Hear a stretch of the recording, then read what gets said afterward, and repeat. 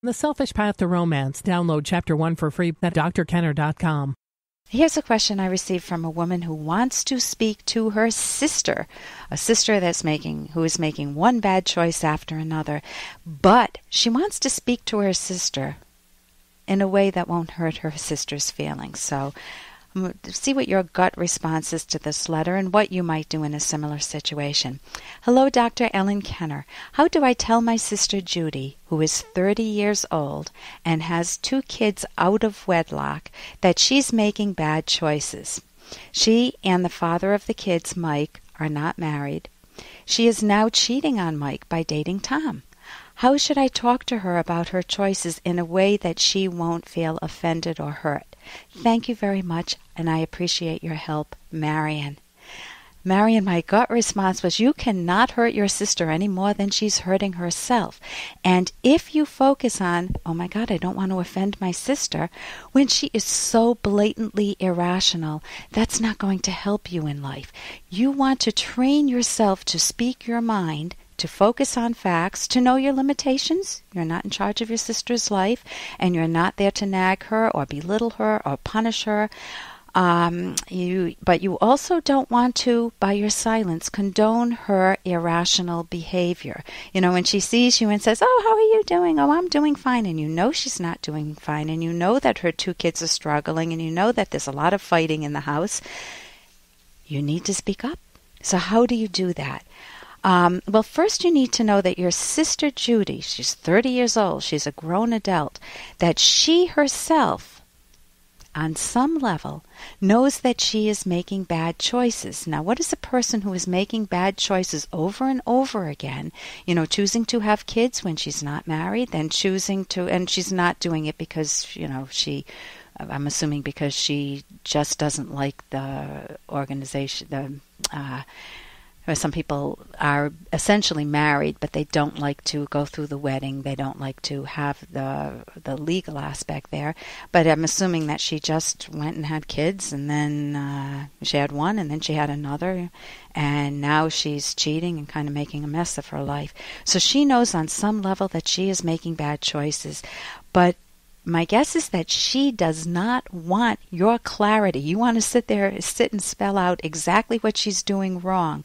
You want to show her that, hey, the choices you're making now are really going to bite you in the butt in the future. You know, when Mike finds out that you're cheating on him with Tom, you know, there's going to be a lot of chaos in the house, and it's not going to be good for you or the kids or anybody, and you shouldn't keep doing this. Your sister knows this. You know, she's not dumb, but she doesn't want you to name it. That's how people who evade, push stuff out of awareness and just want to go on the range of the moment typically act. They just want to have the cake and eat it too. They want to be able to have the affair, have the love affair, you know, get the hugs and not look at the long-range consequences. One of the wonderful skills that you want for yourself in life is with whatever big choice you make. I'm not talking about buying an ice cream cone, but I'm talking about a lifetime choice like having kids or getting married or going into a career. You want to think longer range, not just how will this solve my current problem, but how will it look 2 years from now, 5 years from now, 10 years from now.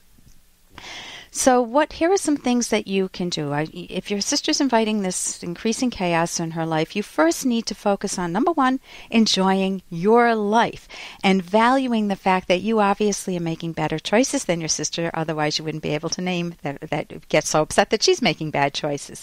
Number two, you can talk with your sister. You can say to her something on the order of, Judy, I remember when I used to look up to you because you were so thoughtful about, and then fill in the blank. I want you back. I want my sister back. And when I see you making choices without much thought, I wonder what I could say that would help you value yourself more. I don't think it's too late for you to change and make better choices, and I also know it's in your hands. You can't force your sister's mind. It's not your responsibility, but you can pass that message along to her. I'm Dr. Ellen Kenner on The Rational Basis of Happiness. Here's an excerpt from The Selfish Path to Romance by Dr. Ellen Kenner. Here's an example of how gender differences can cause conflict.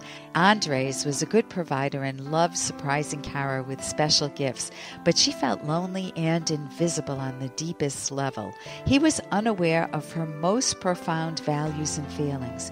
He was of no comfort when she had a fight with her mother or had a bad day with her cranky boss. She wanted Andres to listen and commiserate with her. She would relate bad experiences, not with the intent of getting his advice, but to feel understood. But Andres would launch into telling her precisely what to say and do. He wanted to fix everything. How would they address this common pattern in relationships? Kara would need to be clear about what she needs, and Andres could learn how to be a sympathetic listener. You can download Chapter 1 for free at drkenner.com, and you can buy the book at amazon.com.